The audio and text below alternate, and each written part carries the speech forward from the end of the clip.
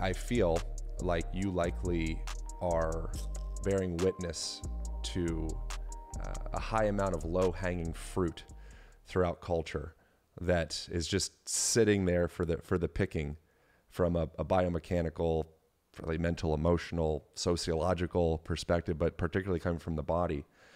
If there was like a top 1, 2, 3, whatever comes to mind, low-hanging fruit of like, if culture just started picking that fruit, it would make a difference. Is there anything that comes to mind? Yes, one of the things that's interesting that we are witnessing the biggest mismatch between environment and person ever now. And, I think as a culture, we've become obsessed, especially now, entertainment through social media, obsessed with diet and exercise. Hey, I want to look some fitness way, I want to be jacked. But underneath that is not a conversation about durability, longevity. And I think that really we have sort of given people the leg and we're like, yeah, this is the way. And then people are keto confused. Every bro on the planet is dragging sleds now. It's fantastic, we're leaving everyone behind. And if society or if science is all about trying to transform humanities, then the science of performance of human optimization has to be about transforming communities. And it's not. We're not. What we're seeing is those of us who stumbled into this because it's how we dealt with our anxiety, or we got interested in lifting or running or eating a certain way. We're starting to see that cohort become further and further away from the other cohort, the rest of humanity, which has jobs and parents and historical ways of eating and inherited understanding of how their body works. So what we're seeing is, man, we've taken PE out of school. We don't teach kids how to eat in home ec or cook in home ec. So food is as cheap as it's ever been in our whole lives. Calories are as cheap as they've ever been. We're not sleeping. We don't walk around because it's easier to drive, or the society is structured in a way that we have structural limitation to the things that make us human beings. And so what I would suggest for people is, let's ask some simple questions. Are we more or less diabetic? Are we more or less obese? Are we having more musculoskeletal pain or less? Are we more or less depressed? Choose something you care about. Are we having fewer ACL injuries or more? And so suddenly what you realize is, man, we're not doing a very good job of taking care of ourselves culturally, which means we need to understand sort of what are the drivers that have gotten us here in terms of being sort of really robust humans. And there were a lot of things that used to be in place that, we had to walk to school. We only had 3 channels. Food was a little bit more simple. Suddenly some of the things that were keeping the wolf at bay have changed and shifted. And suddenly what we find is we were really in a meta-stable conditioning. And meta-stability is a concept where you might have a slope of snow, and all of a sudden it takes a little triggering event, boom, avalanche, even though that system appeared stable. We see that in the forests of the western United States. These forests that seemed healthy are really unhealthy and primed to go off and have these massive burns because of the instability. Well, the same thing I think is happening with humans, and we're sort of accelerating and starting to see some of that. All the data suggests that we're not going towards a healthier population, and that we're going to be diabetic and really overweight and really unhappy and full of a lot of suffering. So what we have to do is start to think, well, it's not that people don't have access to information, but people are overwhelmed, and what we need to do is restructure where and when we begin these interventions around public health. And public health isn't about necessarily more COVID testing, right? I mean, those are important. And we just came through a pandemic where everyone was, on the sort of far left was saying, oh, we need more metabolic flexibility and people are unhealthy and that's why we're so sick. I'm like, that's really great that you're shouting that at the internet. Where are you driving change in your community and culture? How are you affecting your neighborhood? Do you have walks going on? Do you have a walking school bus? How are you changing food at your local cafeteria, at schools? Where are the structural interventions in our sort of, society and daily cultural practices that are going to lead us to more robust people. And that has nothing to do with diet and exercise. And I think that's where we're going to have to understand what's the low-hanging fruit is. Well, walking is free, sleeping is free, drinking water is free, eating fruits and vegetables is freer, right? I mean, there's some things that people can do. I don't think a top-down approach is always the best approach. I think we have to be thinking top-down, but we have to be thinking from bottom up, which means if you really want to transform society, you need to know your neighborhood and transform your neighborhood. And that's the issue. And until we do that, we're just going to keep adding complexity into complex systems. Yeah, that's... I wish I could give you that as a soundbite. Yeah, no, it's okay. I know that you're a fan of Philip Beach, as am I. Muscles and Meridians is one of his like main. I don't actually even know if he has other books, but I really like Muscles and Meridians. Yes. And in that book, he describes spending certain positions that we just naturally, innately would go through in a natural, in quotations, setting. Just historically, for like the vast majority of our history as human beings, we've had these innate movement patterns that would just naturally arise as a product of going through our days. Yeah, you toilet on the ground, you sit on the ground, you cook on the ground, you sleep on the ground. We don't ever have to do Turkish get-ups ever. Yeah, and so he refers to those as archetypal postures of repose, and describes them as like tuning mechanisms. That's right. And I think that's we don't need to, in my opinion, and I think your opinion, go into like the excessive romanticization of the past. I think it's just how do we, and this is the question, how do we seamlessly begin to integrate those basic inherent tuning mechanisms that have been around like way longer than iPhones, or even the agrarian age and like farming and such, into our modern lives. And I think that's the interesting thing. It becomes this tribalistic thing. Okay, it's us, it's them. Great for sales, but not that great for like development of a culture. Yeah, you know what I'm saying? I agree with that all. And one of the things we're talking about here is, hey, any chance you can while you're watching TV or reading a book, just sit on the ground a little bit. And when you need to fidget away. How do we begin to facilitate and constrain behavior so that we can have the right inputs or different inputs? Because I really do believe the body is we've certainly come out of a sickness model, and still are there, but the body is really robust and self-tuning. I use this example, you probably heard me say this. I was in Vegas teaching once, and the elevator door opens, and this woman who's like 4'10" and 300 pounds gets in, and she's got one of those 3-foot Budweisers, and she's smoking and has like a bag of donuts. And, she does not look healthy, but she is stoked and feeling good and feeling no pain and is flirting me up, trying to get me to go to her room. And my thinking in that moment is, wow, humans are really tolerant. Like, we're tolerant and robust and badass, and you can be ridden hard and put away wet.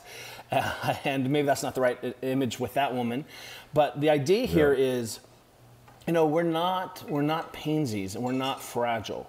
But one of the things we're learning is that if you don't put on bone density and muscle mass in your 20s and 30s, man, it is really difficult to reclaim that. And I think simultaneously two things. One is no one is rewarded for health right now. Because as long as you don't have pain, everything's fine enough.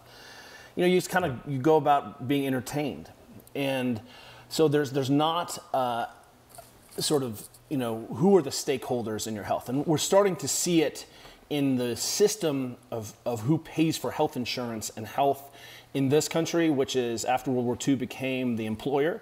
Employer became chief insurer. And so now your body and your health, even your psychological, spiritual health, mental health, all of that is on the books of your employer. So suddenly the employers are like, whoa, we're going to have to think differently about the environment. We're going to have to think differently about the foods we offer, how we get people to sleep at home. And simultaneously, they're like, here's a laptop, work at home 24 hours a day, be constantly connected, be entertained. So we have this mismatch, as you're saying, where there's not really a stakeholder in terms of the health. And simultaneously, it's very difficult for all of us as humans to appreciate that you're probably going to be 100 years old.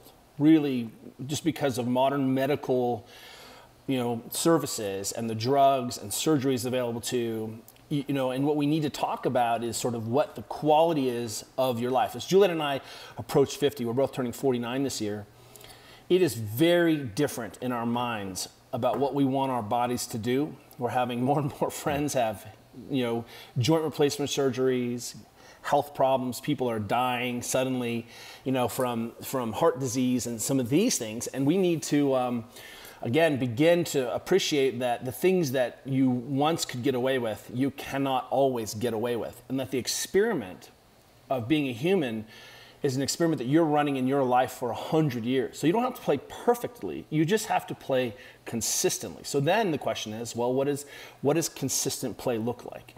Well, it's walking around my neighborhood and getting some sunshine and trying to maintain my native range and drink some water. And it's not, I have to nail these adaptogens and get this mushroom tea and have this deadlift kettlebell, flow nailed. It's really a lot more simple than that. But simultaneously, no one's set up to pay for it. The things that we've been focusing on in healthcare are pain, and that's really strange. We've got all these ways to self-soothe, from opiates to alcohol to THC, plus the fact that we're going to all be 100 years old. Whew.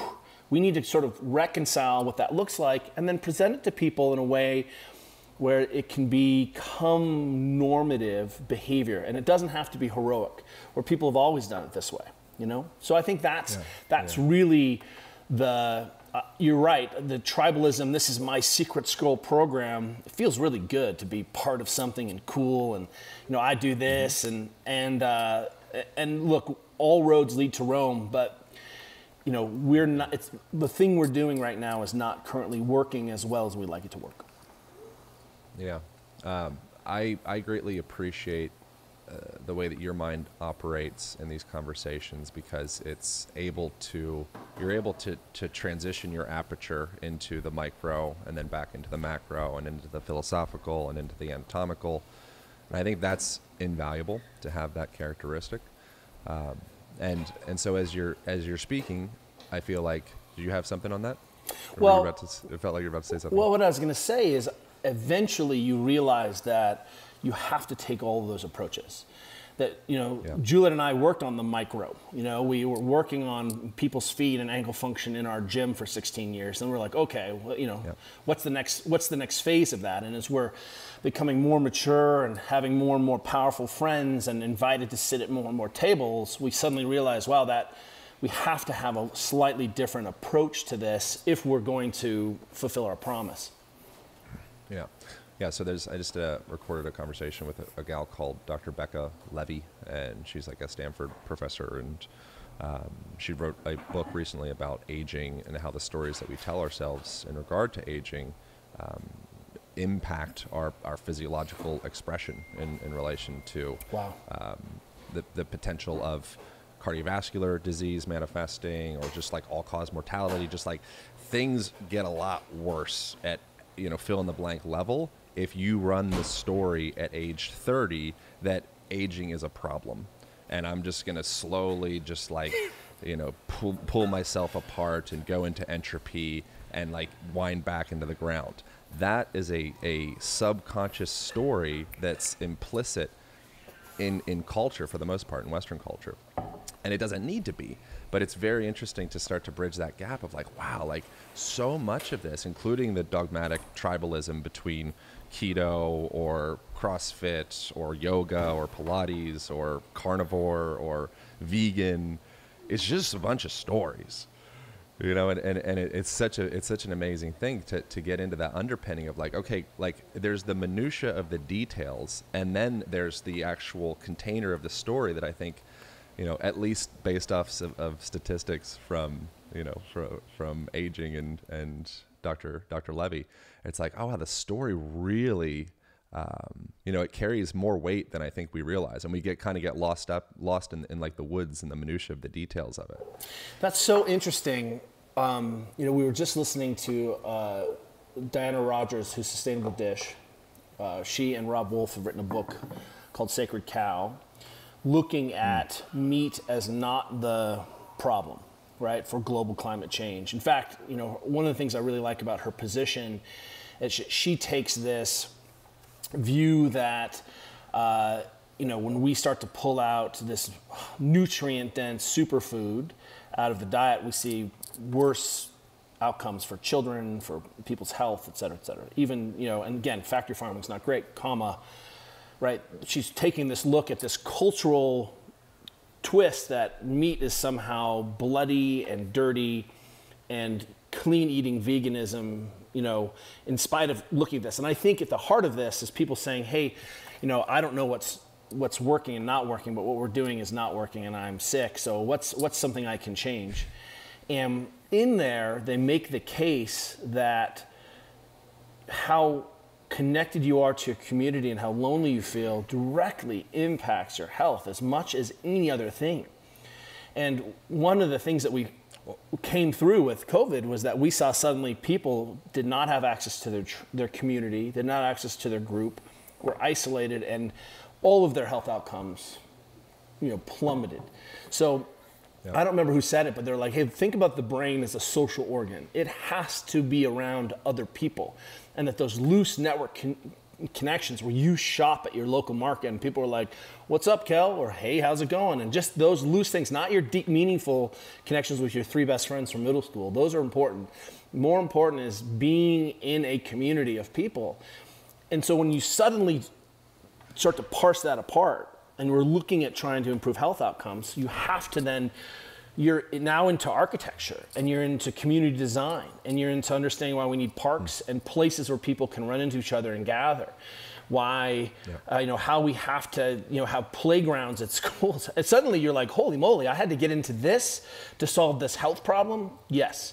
And as soon as we start to look at the brain in this way, that then the container for the brain is this body and this whole thing, then suddenly we're a lot closer. And your gratitude journal is a really important part of that. But more important is walking your neighborhood and saying hi. I mean, do you know your neighbors? Yes or no? And you don't even have to like your neighbors, but do you know your neighbors? Can you give them a head nod? That's almost more important than how much zone 2 cardio you got. It's bananas right now how mismatched we are, kind of, all sequestered up watching Netflix. Yeah, I think, I'm sure you've heard of the concept, we might have even talked about it at some point, but the concept of parasitic tension, which came from Moshe Feldenkrais. And that's the idea that many of us, like I fall into this category, I kind of think you have historically fallen into this category as well, based off of what, just my experience with you. We have learned through our familial, origins or cultural origins, that we're kind of like bracing for impact, and we're like waiting for the shoe to drop. And what that will do, if someone raised their fist up and is about to punch you, you cause this full body global contraction. And suddenly, like all of the physiological expressions of stress in an instant manifest themselves. And I think that if you look culturally, like I don't remember the exact statistic, but something like most people in America couldn't afford a surprise like $450 bill. If like your computer breaks, your cell phone breaks, whatever, you're at like you're down to the bone, rock bottom. And what that does, it's not just a socioeconomic thing. It's a physiological thing. And I think coming into those, like the, and so that's something that I think is, well, 2 things. One, I would love to understand like your experience with your own story and like your own like makeup of like who you think you are and how you hold yourself. And I'm sure you've gone through different levels of like revelations of like, oh, that's what it means to relax. I didn't actually know what it meant to relax before that moment 10 years ago or 2 months ago or something of the sort. Or maybe that doesn't relate, but I'd be curious your thoughts on that. You're absolutely right. When we begin to see, it's almost easier to start to categorize behaviors, inputs, experiences, tonic or stressor. Does this give me, is this, restorative breathing, walking, sunshine, is this a stressor? Hey, I have real financial stress. And it's why we can't talk about food deserts, or why certain populations in our American culture are more overweight than less overweight, because we're not talking about the stress on the human back to back. And that might be socioeconomic, that might be class, that might be, race. We have to address all of those things. I'm a cis hetero white man. The impact that my wife has and her experience in the world is different than mine, no matter how aware I am of the inherent biases and sort of, deck being stacked in my direction. So, to your point, one of the things that I think Juliet hammers on all the time is that we have certainly romanticized stress. We make it's beautiful. I pulled an all-nighter, I worked everyone, I burned everyone to the ground, I've sacrificed. I mean, look at the Steve Jobs documentary, or the movie, I think it's Aaron Sorkin, where he doesn't have a relationship with his family and his daughters, and he built this company, super cool, and maybe wasn't very happy, right? So and something that Juliet and I ask all the time is, a lot of the best athletes in the world we know all grew up using trauma as a way of, or using their sports as a way of coping with trauma. And I can certainly tell you, reading, Barack Obama's book, he's a single child of a mother who told him he was the chosen one. He had some innate talent and a lot of luck, and became a maniac. And he's like, look, I don't know, if it was the missing father figure that I didn't have, or my mother, or what it is that got me this drive to take the next step, take the next risk. But I can certainly relate to all of those things, and I think Juliet and I both can. And I think both of us have come from families where there was a lot of insecurity when we were little, and a lot of unusual circumstances, which created a need and a drive to be successful, more importantly, probably to self-soothe or be safe. And instead of channeling that into heroin or cocaine, Juliet and I channeled it into exercise and work. And so, I think we're still realizing that and this is an appropriate way of looking at this, is that the defense mechanisms, and I don't mean like that's a negative, but the coping strategies that you've developed in result to your environment can serve you. They can be your greatest ally, but you also have to recognize when they stop serving you. And I'm pretty sure that's what Obi-Wan was saying to Luke. Your feelings do you credit, Luke, but they'll control you. And so at some point, I think it was about 10 years ago, when one of my friends said, "Hey, Kelly, you made it. You're safe. You can, you feed your kids, and I think everyone that we know who has been successful usually does it at a personal cost. I lost all my hair. I, was not sleeping a ton to build all of this. That was, and again, Juliet and I were just go, because that was what we needed. And we didn't want to be chronically poor. And we had this incredible opportunity the universe afforded us. And simultaneously recognizing that, I think what I've come to now is this idea that, hey, Kim Kardashian aside, if you really want to achieve something, you have to work really hard. But then you have to be able to hit the brakes equally hard. And I think in our society currently, we're either not working as much as we think we are, we're busy, we're not working hard, or we need bigger brakes. And that's why I think you're seeing the rise of sauna and ayahuasca and cold, and people are like, where are the bigger rotors so that I can stop the machine? And because, as everyone knows who's listening to this potentially, the faster you go, the faster you can go. And what you start doing is just, shaving off aspects of your soul and yourself for some, outcome, instead of saying, are you at peace? Can you leave your phone behind and be quiet for a couple days? Fortunately, Julie and I have some great history of being on the river and being in the wilderness and training and shutting the voice off. But, even my sanctuary, which used to be, true exercise, now with TikTok and trying to compete in these spaces to get people's attention, suddenly that is no longer as safe a space or a place where I can iterate or, ideate. Yeah. I wonder, so something that I say in the whole Align ecosystem, there's about 5 people that are like the core team. They're like, you're my team. Like, we have meetings, we talk, it's like we do Slack, we go back and forth and do the whole thing.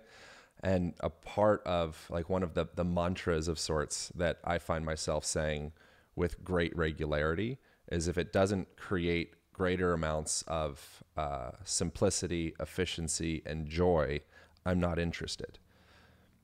Not interested. And I feel like that's something that's been something, and there's more. There can be more to that. Life doesn't just need to be ease, simplicity, and joy. Of course. I think there's a lot of things, and I crave hard things, like very much. But within that, I think that the other side of that, and like the common mantra of Western culture, not villainizing it, but is, success at all costs, more. And that's based off of, I think like the deep underpinnings of what the system is as a whole. Not wrong, not a moralistic thing, but I think we come from a place of, once you get to a point of feeling like, you've arrived, it's like you get 30 seconds of savoring and then you're like, more. That's right. It's very interesting. And so. Yeah. And, again, I think if we pan back, we just have to have one person who gets consciousness there in your social group who can have this conversation. And if we're going to really change or help people to identify that has to happen on a peer group level, where people are like, hey, you've got to ride a mountain bike, or let's go hike together, or come over on the sauna on Tuesday and let's chill out, or we have to be able to have those conversations of vulnerability and, hey, I'm out of control here, and what the hell are you doing with your life? And I don't think we're structured. I think suddenly when you view, if I take a lesson from, Juliet and I are agnostic, I would say atheist. We've grown up with church in our life and have recognized that people are what's most important. All the values are there, but classic religion hasn't served us in that way. That's what I'll say. Again, not trying to be defensive wishy-washy, but I do have a lot of friends for whom it serves them very well, and their communities are very strong. And when I'm there, I drop right into their community and I'm part of their dialogue. And, because when people get together once a week and discuss their lives, there's real potential for a mechanism of self-reflect, a mechanism of community controls and community inputs. That's very, very powerful, of sharing resources, of barn building. And I think you can go around the world and be like, oh, I see how this used to serve us, especially when there was we're into Yuval Harari now, a lot more war, a lot more pestilence, and a lot more famine. We needed structures to bind people together to get work done. And suddenly, I can go to 7-Eleven and for $5 buy 20,000 calories. So that's not really the issue. And, I can sit on my car and stream the world to my phone, unlimited. That's not the issue. I can have these lazy experiences of belonging on the internet to a tribe. That's no longer the issue. So what we're going to have to think about, going forward is, am I that person in my friend group? And I really think that's the level. It's interesting for me to watch my oldest daughter, Georgia, who's turning 17 in a month, this month. She's looking at colleges, and I am so proud of the kind of person she is becoming. This is a kid who volunteers, she tutors, she has a couple jobs. She's captain of the water polo team. She loves to bake and cook. We did a training session yesterday. We all skied. She's up here with her boyfriend and our other daughter, and we all skied yesterday for a couple hours. And then we all trained together. And I was like, damn, Georgia, like she can press and snatch and kettlebell swing and row, and she knows how to move her body and train her body and kind of has a framework for that. And one of the things that we've discussed is, she's like, boy, I am ready for spring break. And I was like, perfect. It's time to hit the brakes in a real way. she's studying for the SATs, and I think sometimes some of us are afraid to work and actually have a fulfilled life, and that fulfilled life is actually, believe it or not, is a lot of work. I think Gandhi was really onto something when he was like, you just can't be idle. Like, you need to make thread. You need to do something. I think human beings, we're not supposed to have infinite free time trying to get ourselves organized and amused. I think we should be thinking about what it looks like to have a really full life. And usually that's a lot more service and a lot more work than most of us are willing to adopt. And so I'm seeing this. And then she's like super happy kid and has a sense of agency, and she's starting another business. And you know what I mean? And what I'm seeing is now when she's on the brakes, she's on the brakes. And when she's off, she's really enjoying being off. But the first order of business, I'm like, well, can you do this in your own tribe and community and yourself? Can you do this with your kids? And then how do you begin to shape that? Because I think that's the problem, that the glacial pace of change is as fast as we can go. It is a generation to generation, person to person technology. And we, as long as we keep whipping ourselves into technology change, we are going to always be struggling with this whipsaw of how long it takes to transform ourselves, transform our communities, transform our families, generation to generation, we're being crushed by the fact that we can buy 10,000 calories for $3. Yeah, and when I say that our kind of like mantra is joy, I think that can be kind of feel like a little like a fluffy, like, oh boy, this guy. What I'm saying with that isn't to do less, and isn't like for me doing less is like anti-joy. So I want to do all of the things. I want to talk to all the people. I want to write all the books. I want to learn all the things. I want to like travel all the places. I want to make all the mistakes. I want to learn from I want to I want to go. If anyone, let me just be clear. I'm not intimating at all, and anyone understands how you have hustled and grinded. In fact, what I'll say is that all the interesting people in our life who are stoked operate in the same way, where they are members of a community and members of a society, and then on the weekends it's not hang around and drink and watch football. It's wilderness experience. And I think someone said, as they were talking about sort of, I don't remember who it was, is it about, it's not freedom from obligation even, it's that people are looking for the experience of being alive. That's the thing. Yeah. How do I feel more? And feeling exhausted is a cool feeling, feeling like you've been a part of something. And that's why these, you want to see, why is that Spartan race with Joe DeSena, why is that such a powerful experience? Because people did it with a bunch of other people. And maybe the only time they had any unconditional positive regard, and they're a little bit tired and a little bit scared. And suddenly you're calling into the greatness of your life, and you're not having to wait for a catastrophe to come around of cancer or injury or trauma to begin to reconsider those things. How do we feel more alive? And you nailed it. Joyfulness can be all those things, and being around other people who are stoked is, that's our word for it, stoked. Yeah, and then there's a big difference, and there's specific questions that are more kind of like anatomy, physiology, PT related stuff that I want to get into, but there is a difference between acute exhaustion and chronic exhaustion. And if you're running a broken, what I would categorize as broken operating system, more just for more sake, to fill up some deep insatiable urge to be validated or loved or whatever the thing is. I think is where most of that comes from, which is so beautiful, and there's nothing wrong with that. And being honest with that, I think, is like a beautiful path towards actually feeling fulfilled, maybe for the first time ever. But so that acute exhaustion is fucking brilliant. When you're in this like banal, gray, chronic, I just feel, that's the thing. And then it's like, okay, well then the conversation is like, okay, what kind of deadlifts are you doing? What kind of squats are you doing? What kind of, whatever. It's like the root of what gets you to do the damn deadlift. Like I think that's such an important conversation. And I think that there's all of the different spokes on the wheel are valuable in that. Can I ask you a specific question? Go. Yeah, please. Hang on. Yeah. I was just going to say that people ask us all the time, why do we like to get hot and cold, right? Yeah. And sometimes Juliet and I just say, because we're entertained, we're really suffer.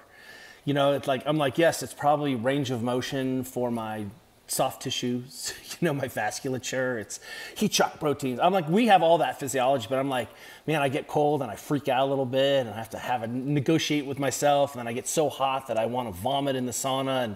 And on those ends, sort of like Jill and I are like, wow, we're just feeling a lot of feeling. And when we bring people who don't have a lot of that feeling into our world, they really trip out on those experiences. Like, they don't like being cold and they don't like being uncomfortable. And Juliet and I are like, uncomfortable is where we live. Yeah. I think exactly what you're saying there. It's true. Yeah. All right. So back to the bullet point questions that I actually am very interested in your opinion on. One would be the concept of stretching.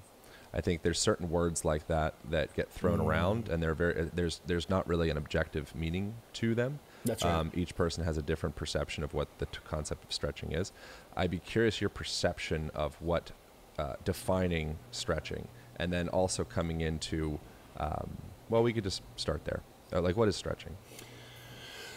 Well, what we should define is what the purpose of stretching is. Yeah. I think that's really where we need to go. What am I attempting to do? So if I just say the word core, you have some term. It's why no one uses the word core anymore. No one in the real world, because we're like, well, I don't even know what that means. Are you saying, do I have a six-pack? Yes, I do. So I must have a strong core. Yeah. Are you talking about my, my sense of rootedness in my community? That's my, So let's, instead of getting kind of caught up in there, let's ask the question of what's our intention with stretching? And I think what people are saying is, I want to be in less pain. Okay. So that's a valid conversation. And I think that's why most people would say, this is why I stretch. I want to be in less pain, or I want to prevent pain. Those are two of the reasons, I think. So suddenly we can say, well, if I pull on a tissue, does that give me those things? And it turns out, I think through people's experience, it does not. It does not necessarily give you less pain, and it definitely does not prevent pain. And you just run that experiment, asking everyone who knows, should you stretch? Everyone's like, yes, you should stretch. And you're like, do you stretch? No, I don't stretch. And so I think human beings are very clever about doing what works and repeating what works, and then not doing, and they stop doing what doesn't work. If I ask athletes, do you stretch? They're like, it didn't make me a better athlete. I'm like, okay, that's really interesting. So, I tend to use the word, flexibility, I think, describes the properties of a rubber hose. And if you looked at the masters of physical therapy, the old school masters of the first gen, I'll call them really first gen physical therapists. I'm a second, third gen physical therapist, body therapist, whatever. I don't even know what physical therapy is anymore. But the idea here is, I don't necessarily want you to be all stretched out. That seems kind of like a nightmare. I want you to be springy. And I would say that I've never really stretched anyone in my life. So if we get into the weeds on this thing, is this just non-threatening input to the brain? Does it feel good temporarily? Sure. But if we go to our communities where people tend to be very lax and spend a lot of time passively at end range, like our yogis, they have their own sets of dysfunctions pulling on there.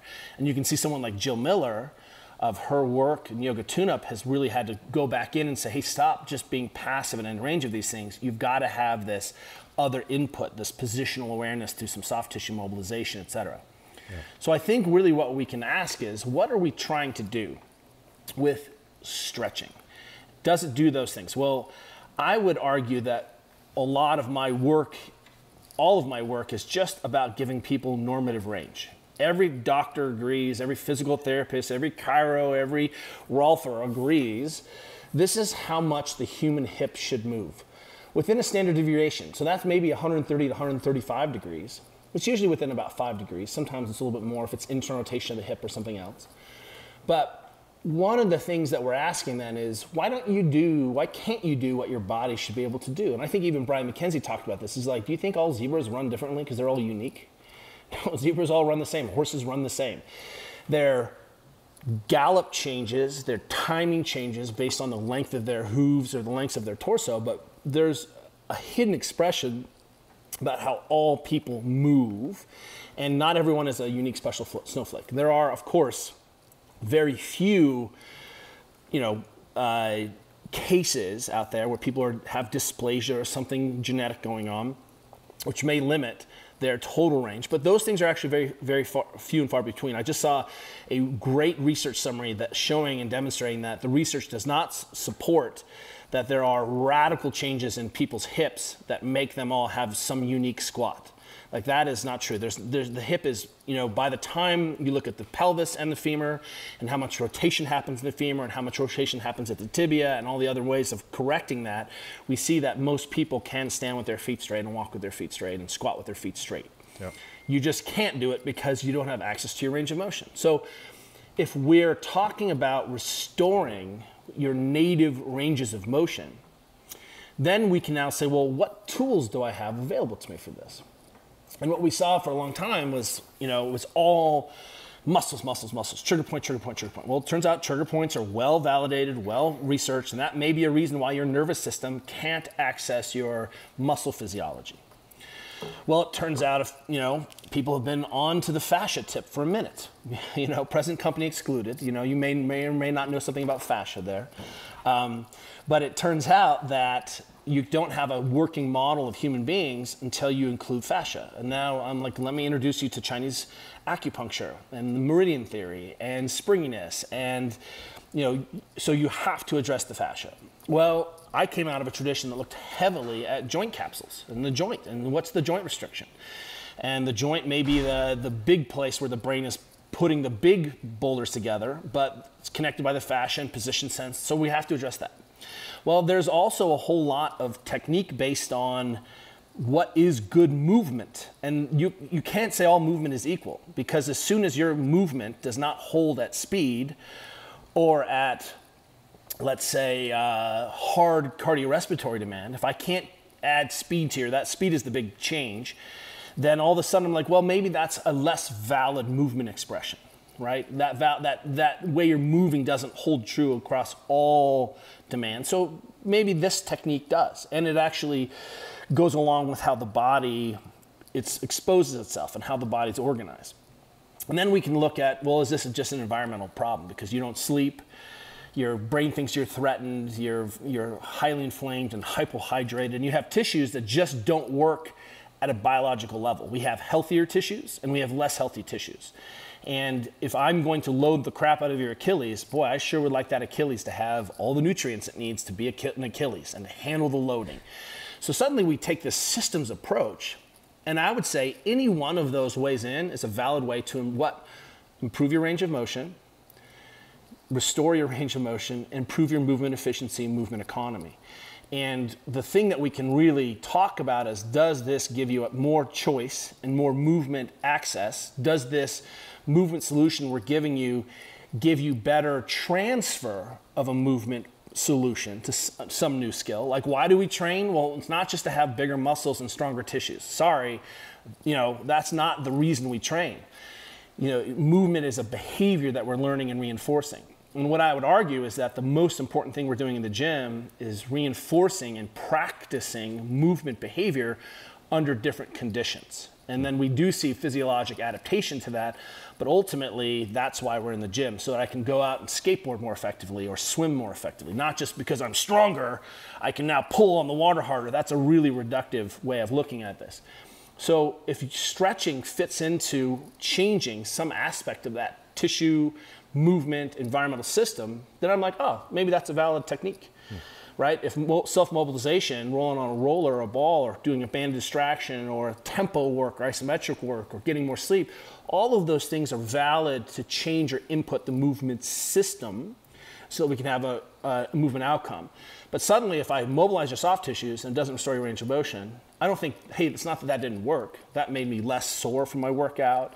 That maybe even helped with my pain, that reperfused, brought blood flow and hydration back to tissues that needed it. For people who were really shut down, it gave them input so they could feel their back again for the first time safely, right? So they could do something else.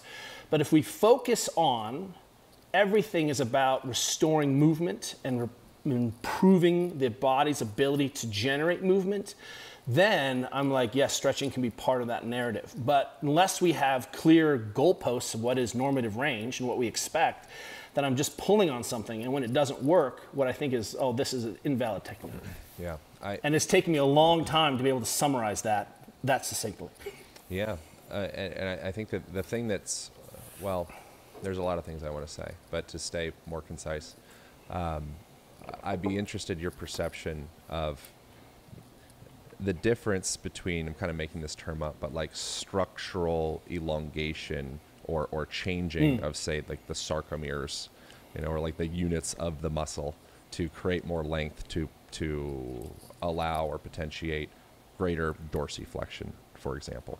And so if a person has been in like high-heeled shoes for a long time, there could be structural change literally to the length of the units of that muscle that cause that. It's literally, it's like, okay, now that's at a biological level, that is who you are. You're you lack that range of motion. That's right. And then there's another lane that's interesting, and this kind of gets back into like the Moshe Feldenkrais stuff.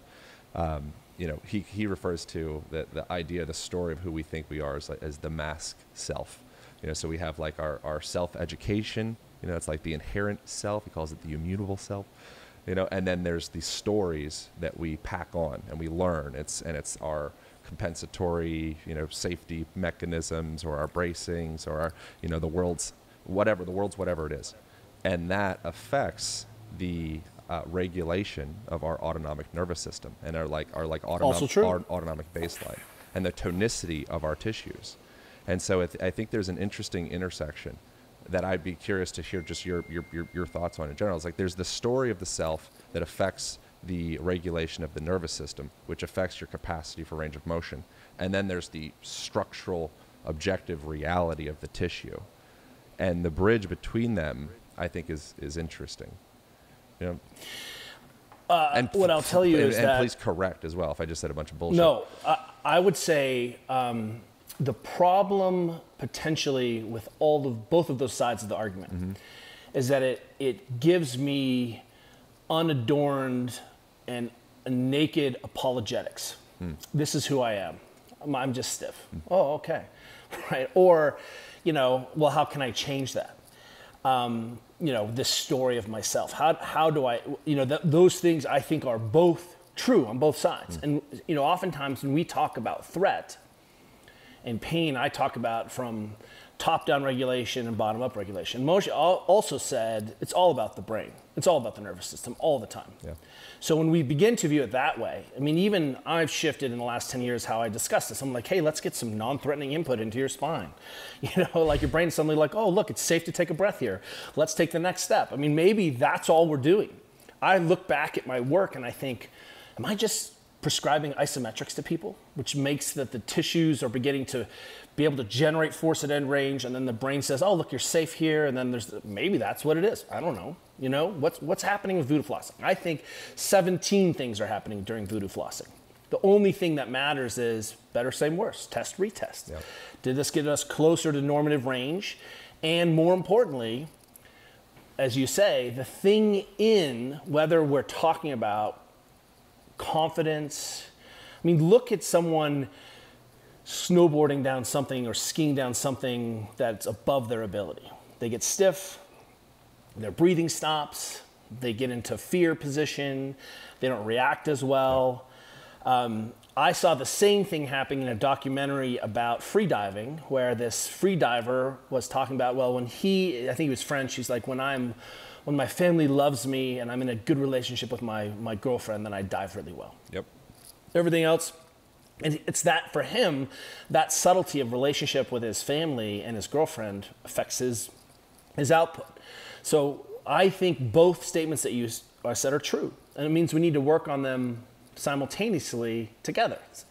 I was at Fort Bragg at a summit for the military, for the Army, with all the physicians, all the physical therapists, all the coaches were there, trying to solve this musculoskeletal mechanical pain injury problem. How do we improve the system? What are the key levers where we can have a more robust person? And this physical therapist said, hey, I have this woman who torn her ACL, meets all the objective measures of return to sport, but doesn't believe that she's ready to return to play or return to her job. What do you think the problem is? I'm like, well, that's failed rehab.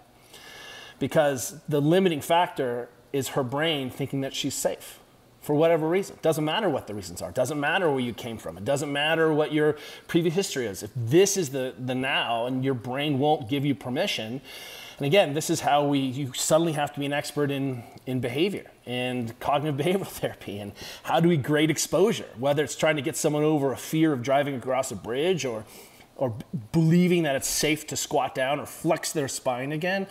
Now you're deep into pain science and you're deep into the psychology. So, I think the problem is the pendulum swims one way and the other way. Oh, it's all tissues and mechanics. Oh, it's all the brain. Well, we can do all the tempo squatting and all the squat therapy and all the slow isometrics ever, but if your tissues are stiff and you're hypohydrated and you don't eat and you don't have any collagen and you have a genetic predisposition for this, then it's just magical thinking that your brain can just overcome your Achilles stiffness or the lack of dorsiflexion, right? Because otherwise I would become such a master. I'd be like, and now deadlift 600. My tissues can tolerate it, but why can't I generate the force to do that? So we have to simultaneously have all the inputs from the top down. This is why training group matters, that I'm safe. I'm in a community of people I love and I can explore the boundaries and ranges. So I say, man, if you get injured in the gym, something is going wrong. Because the gym is the only safe environment where we can control all of the narratives. Yeah. I mean, we can control it all there. And so if something is going on in the gym, I'm like, well, maybe let's simplify the system or continue to simplify the system. What I have come to believe is that the gym is a really wonderful place to come to understand physical self. What's my self-talk when it gets hard? Do you think that's going to be different self-talk when you have to have a difficult conversation? Same self-talk, yeah. Right? That I'm going to expose your hip extension and be able to predict what your compensation looks like. What's going to happen when you're running down a hill? I'm going to see the same thing or playing basketball. So I think, if you've ever done Feldenkrais, where you're on the ground doing movement, feeling, reconnecting, learning things are safe, that's cool. But eventually you need to stand up and show me that transfers under load, under power, with a kettlebell, sprinting up a hill, playing NFL. Yep. And what you realize is it's an incomplete practice unto of itself. But suddenly if you're only deadlifting and power cleaning and running into things, you may have also incomplete practice. So how do we begin to shape, scope our practices so that we can have this outcome? And I would suggest that just restoring your baseline range of motion and access there is a good place to start. But it is very much about the brain and it is very much about the tissue health. And of course, as we've already talked about, those things interact with one another. If nothing hurts, I'm more likely to move. If I believe it's going to hurt, I'm less likely to move. Both statements are true. Yeah, and so to avoid the self-victimization and the apologetics and all the things in relation to the structural length of muscle tissues changing, I'm saying that in the opposite way. I'm saying you're a bioplastic being, that you elongated yourself through sarcomere-genicized yourself into having longer tissue. You can also sarcomerolysize yourself into the chewing back of that and rechanging it or changing the structure. And so that's I just think that's just amazing, and then it's amazing. How about this? Carl Rogers thought you could reinvent yourself every day. You could wake up and choose to be a different person, right? So that is true. And if that's true, why can't it be true that I can reshape my whole body? Mm-hmm.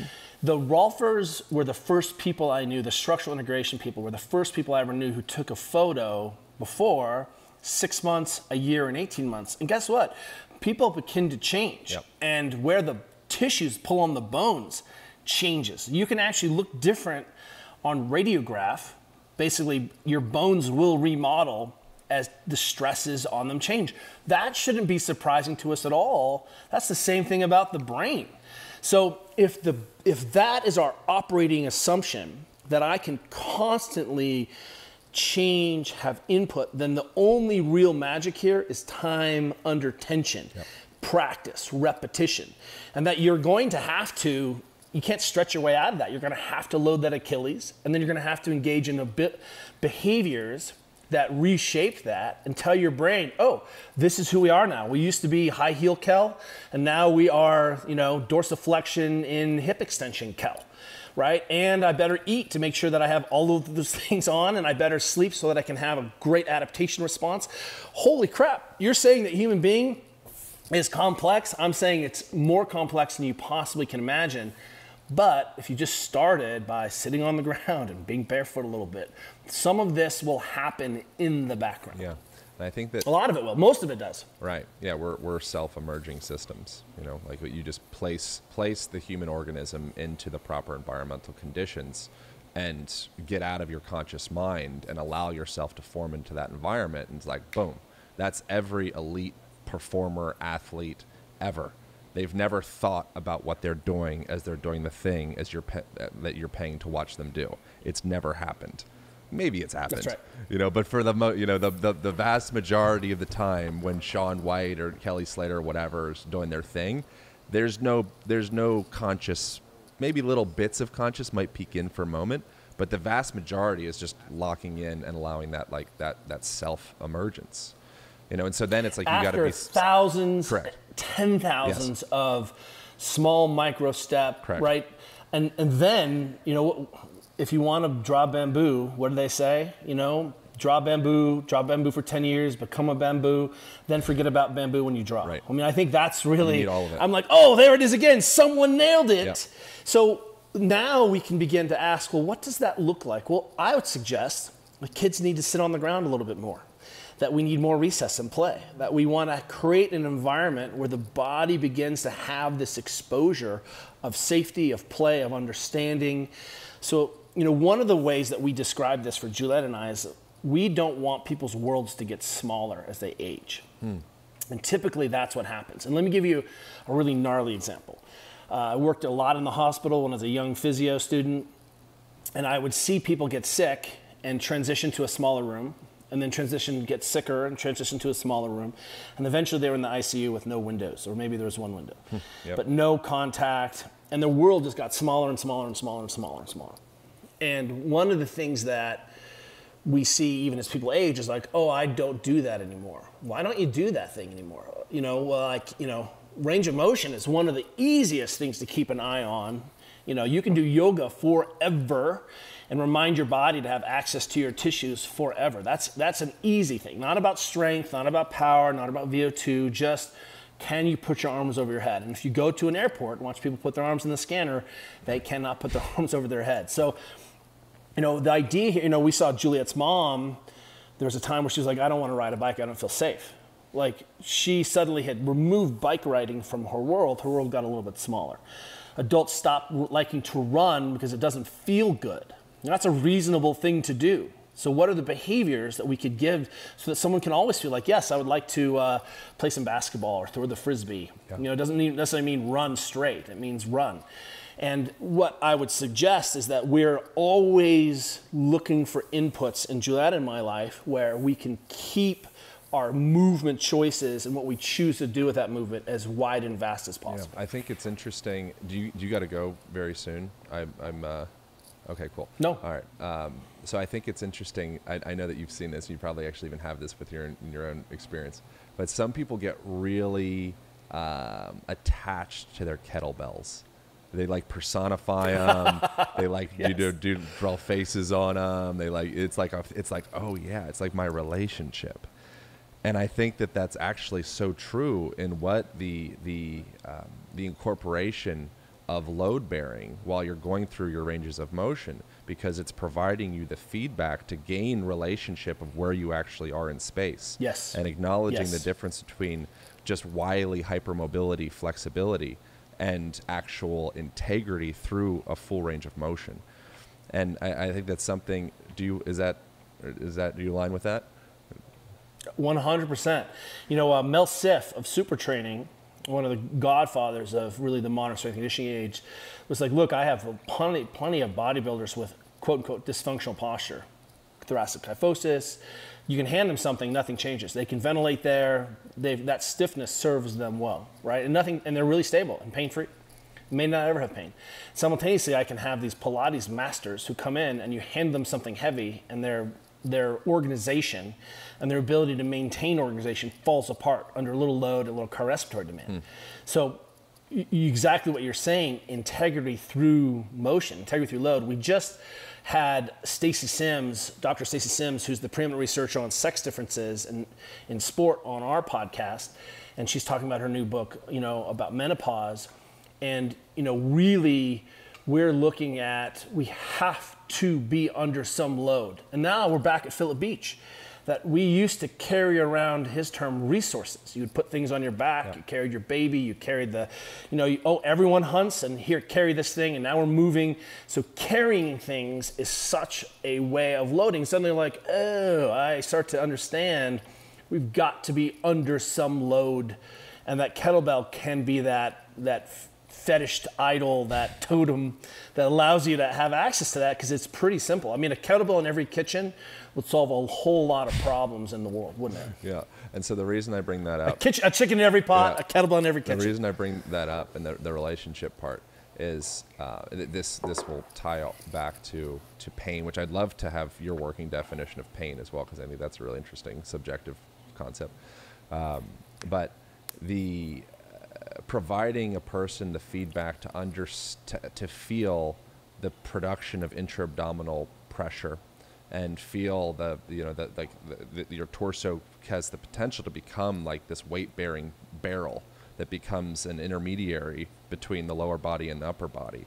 That is something that very few people on the planet have any relationship to, and it is one of the primary pillars or keys to your overall strength, longevity, health, well-being, like everything. What do you think about that? I would say that a better tool than a kettlebell is a sandbag. Yeah. Well, I was thinking a weightlifting belt. Sorry, that's what I might have left that part. So the introduction of wearing a belt, or even just having a buddy say like, "Cool, can you breathe?" Yeah, into your back? You're like, "What?" Right. All right, now let's try squatting with that. What? Oh, now all right, now do a push-up. That same thing where you're creating that pressure and that stabilization. Now do anything. Throw a punch. Throw a kick. Like, just understand that as a tool to have access to. Well, Philip Beach, we'll come back to Philip Beach, describes the spine as a radial contractile field, which I love. Looking at, it's about the reason we have trunk. Yes, it might be to maintain relationship and transfer energy between the hip to the leg. That, sure. Now we're into spinal engine and yada, yada, yada. But what we could talk about is, its real design is to maintain the length and integrity of the spinal system. It's all about maintaining the length and integrity of that tube that contains the brain. And what you're saying is, wow, very few of us sometimes have an experience where we know how to be organized at the appropriate time. So we don't use bracing anymore. We don't use neutral anymore, because those words became like core and stretching. They were and they were words, honestly, that our generation inherited from the people in front of us. And they just didn't serve us very well. Like, we don't say movement fault anymore. I'm like, that's a compensation because you don't have access, or it's an inefficiency, or right, it's not good or bad, it's just less effective. And what you're seeing is, at the heart of this is, why am I existing in an environment where I don't have access to carrying something heavy around? Guarantee you, kids who grew up on farms have plenty of understanding of what this looks like. Yeah. Carry this baby goat back to the herd, you'll understand exactly what's up when you're 9 years old and you have to manage that. And so a lot of these things are exactly as you're saying. We're having to put in these really modern constructs to teach foundational and fundamental aspects of being a human, and being able to create the right stiffness and the right ventilation with a better organization. Well, that's the definition of good training. I just introduced you to Pilates right there. That's yoga, right? And that's powerlifting and strong person stuff. So you're absolutely right that when people begin to feel more and understand more, and no wonder, is it Socrates or Plato is like a man who doesn't understand his body is, and the glory of power of his, his physical person is really missing out on something. People have been talking about this for a long time, that there are really good ways, unless you grew up in the jungle carrying stuff. It's just not going to, I remember watching the live action Jungle Book and watching the actor kid jump down from a tree and then run through the woods away from Aquila, or from the wolf, and his arches are collapsed, and the kid runs I was like, no way, that kid would be dead in 2 seconds. I was like, here's not an organism that was adaptive to climbing and jumping, swinging. Like, here's an actor kid who's a really fine actor trying to figure out what it's like to run and move. And so, what's interesting, the thing you're saying is, when you begin to look at the kernel of truth underneath this, I was just at the Arnold Sports Festival in Columbus a month ago or so, and Ed Cohn, who's one of the greatest powerlifters of our generation, he's such a good guy, and we've become friends, and he's known as the GOAT, the greatest of all time, comes up behind me and puts his hand on my back, and he's like, nice erectors. Like, the first thing he checked on me was, am I loading my spine? Am I loading my trunk enough? And he, just commented that by grabbing my erectors, And so I think when we look at the limiting factors to people being successful or being pain-free or being durable, the ability to create stiffness and have a functioning trunk, no wonder the breath practice is so important. Yeah. No wonder the pelvic floor is so important. No wonder teaching people how to create stiffness in this trunk. If you do the Pilates Daily 100, that is not about abs. That's learning how to be stiff and breathe at the same time. That's what that drill is really about. And so suddenly you're like, holy crap, everything is about spine first or protecting the integrity of the nervous system, because that is the biggest limiter and threat to your body. Yeah. I either have 2 questions or 1 question, depending upon your time. Let's do 2. Okay, cool. More is better. Oh, good. I appreciate that.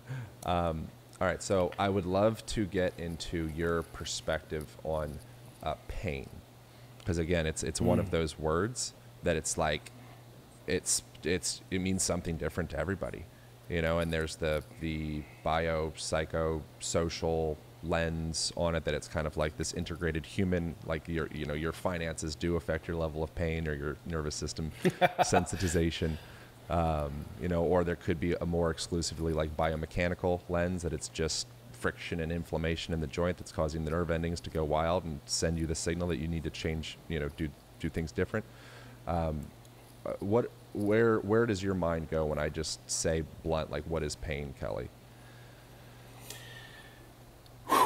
Coming from a sports performance environment where if you take one of the athletes I get to work with, and it's a good friend of mine, her name's Kate Courtney. She's a world champion Olympian mountain biker, one of the best bikers ever. If I dropped into her brain in a World Cup mountain bike race, I would perish from the pain. The suffering, the pain, I would just perish. Wouldn't be able to take that level of suffering that she's putting herself through to win these races. That's how gnarly it is. And simultaneously, she has come to believe that that's safe. She knows how to handle that. She's great in exposure to her brain, where her body is literally dying, and she's getting every signal to stop and save the resources, and she's able to say, oh, this is my job. I'm going to immolate myself, set myself on fire, and then race faster than the other girl, and I can out-suffer and out-hurt the other girl. So from a human performance perspective, pain is part of a training stimulus, uncomfortableness, whatever we describe it as. And we've always had to deal with discomfort, pain, whatever language is not triggering to you, as part of our training environment. Because if we don't manage it, because if I go to the gym and I'm like, whose knees hurt? Everyone raises their hand. I go into high schools, I'm like, whose shoulder hurts and whose back hurts? Like, it's a part of the human condition. So I really have appreciated what Perry Nicholson says about it, of stop chasing pain. And he says, pain is a request for change. So I'm quoting him, and I'm sure it's not his original thing. But what we've always come to believe around pain is that it's more signaling to yourself about the state of yourself. And when you begin to think of it in those terms, then it's a really powerful teaching understanding model. Brian McKenzie used to have a shirt that said, pain is my companion. And what suddenly is, if you show up at the gym and you're sucking today, or on the mountain bike ride, I'm like, what's going on? You're like, well, I drank 3 pitchers of beer and smashed a pizza, and I got into a fight with my wife and didn't sleep. I'm like, oh. your wattage sucks today because of these outputs. But if I'm like, I show up today and you're like, my knee hurts. I'm like, well, what happened? And you're like, I don't know, I probably have knee cancer, I've torn my meniscus, or like, whoa. So suddenly, if we can begin to wrap our heads around pain as information and request for change, then I can become curious about what that is. Well, it turns out I once again have this top-down approach. Did I sleep? Do I feel safe? Am I stressed? All those things affect my brain's interpretation of what's going on with the tissues. And bottom up, if I have a hypohydrated, stiff tissue, something is going on, it's congested, all of those things can be sensitizers. So I can either have some input from the bottom or input from the top, and theoretically we like to try to have inputs from both. But what I want everyone to understand, and don't get me wrong, we're going to talk about chronic pain and persistent pain in a second, is that pain is how your brain is interpreting something about what's going on with your body. So your knee doesn't generate pain signals. And I've been in enough surgeries and seen enough hips and knees that look like trash cans on fire, and they're not painful. So a lot of times we can buffer this. I've seen people who have terrible herniated discs, no pain. In fact, they go on to set world records with those herniated discs. So there's something about my genetics, my previous exposure, my readiness in terms of my health, my family's belief about pain, early exposure as a kid, or my sense of efficacy and control. Hey, well, I know what to do about this. It's no big deal. All of those things are super valid. And what I'll say is, it's been the way we've managed it has been really not in favor of the person. We think that pain is the low bar. And oftentimes, look, one of the things, the feedbacks we get around the Ready State and our app and all our work is that people are like, I used to have pain. I just got this thing on yesterday. This guy was like, hey, I was on opiates for years, and now I have no pain doing your program. I'm off all the meds. And all we did for that person, maybe, check this out. Here's the hypothesis. We restored his range of motion, or we improved his range of motion, and that was enough for his brain to go, oh, this is different. Yep. That's not the old guy. This is the new guy. And sometimes it can be as easy as that. But the brain is like, oh, this is different. This is something else. Because the brain recognizes patterns very, very, very, very well. Like it's a pattern recognition machine. So suddenly you can extend your hip more and you have less tension in the system and your fascia slides. Your brain is like, I don't know who this guy is, but I like it. And so it de-threatens that. All of a sudden a beautiful person walks into your room and all of a sudden your pain is gone. And that maps, and then you stopped eating cookies every day, and whatever it is, all of those things are valid. But we have to talk top down, and we have to talk bottom up, and both of those things. And one of the things that I want people to understand is that if you have musculoskeletal pain or pain with movement, then one of the things that we can do is go ahead and try to change some aspect of your movement system, give you more movement permission, open up the windows, turn on more lights in the room, and then that may be enough to desensitize that. And simultaneously, a few years ago, I got trashed by the physical therapy community because they were like, I was hammering on sleep, gotta sleep. And they were like, sleep. And then, of course, turns out sleep is a huge sensitizer. If you're not slept, you're more likely to experience what your body is experiencing interpret that as uncomfortableness, as discomfort, as pain. And it's to the point now where someone shows up with persistent pain or chronic pain, I make them track their sleep.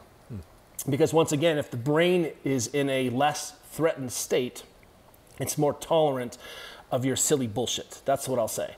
So, but there's a lot we can do from the bottom up that can really impact how your brain is perceiving what's going on in the tissues. And here's an example. When people have surgeries, they get a lot of swelling. That swelling can be nocogenic. I don't know if you've heard that word, but I just made it up. It means it can be a generator of pain, a sensitizer. But if we manage the swelling, people oftentimes don't have any pain, or they have a lot less discomfort just because we manage the swelling, which again leads me to believe this bottom-up approach works and top-down approach works. And having a conversation about pain sometimes is really important, because if you get into chronic pain or persistent pain, the body keeps a score, trauma, all of those things. I was working with some special operations Navy guys who are going to be sent back to Yemen, And 3 of them developed stomach bleeds before they'd even deployed, because Yemen was such a stressful environment the last time they were there. Just knowing they were going back there, the brain's like, oh, I know what this is. We're going back to Yemen. Turn on all the stress. So they all ended up with stomach bleeds before they'd even left. So let's acknowledge, appreciate that the brain, top down, hugely important. Can't fake that. And the bottom up, having a healthy tissue system body, healthy gut, probably matters as much as what your brain does. Yeah. So I think both sides are really important. Yeah, I think it's really, it's just so interesting. You've heard all of the different stories of, there's obviously phantom limb, it's like your hand hurts and you don't objectively have a hand. There's the studies that they've done with like different temperature, different temperature rods, I think. And then, it was cold rod. It was consistent temperature, cold rod. You think you're burning? Yeah. Ah! If you show a person a red light, suddenly that static temperature rod becomes hot. If you show them a green light saying you're safe, it's fine, you have all this history and filter and story of a blue light. You have all this filter around what blue light means. You're like, wow, this is all right. And so it's just it's just so darn interesting. Please. I think you're right. I would say that the story is part of this, and again, agency, efficacy, all of that matters. I think if you get into some of the marketing research that this pill is blue, so it's more effective than this white pill. Yeah. I mean, our brains are that perceptive of what's going on. We have immense power to manage this. This is why I say to a lot of people, I'm like, pain is the low bar. We have a lot of tools to help you manage this, top down, bottom up, and you're already trying to manage it. You're managing it with THC and alcohol and opiates and sex and food, and you're self-soothing. So suddenly we realize, people are just self-soothing. And this is why it's so important that we begin to expand the conversation about who owns pain. Pain is not a medical problem. If you have so much pain you can't do your job or occupy your role in society or the family, then it's a medical problem. If your knee hurts after this run or your back hurts after working your job, that's not a medical problem. That's a human being problem. That means that is in your wheelhouse. And if you just get up and do Egoscue stuff, or you load the fascia, or you're doing some, Eldoas, or you mobilize, or you do a breath, I don't care what it is. Again, does this restore my ability to move or not? And suddenly what you realize is, well, if I don't have access to that, or my brain thinks that I'm unsafe in that position, and sometimes you just rode your bike so much, and now your tissues have a higher tone because it's easier to hold that flexed hip position, and a little tissue restoration in your iliacus is all it takes, and your back feels great. Yeah. So what's going on there? So I think that's really where we need to re-empower people and reimagine, hey, we want you to jump on that pain right away, and here are all these tools available to you. Which ones work for you? Great. Next time that happens, give that a try. And if not, we have a different set of tools. Yeah.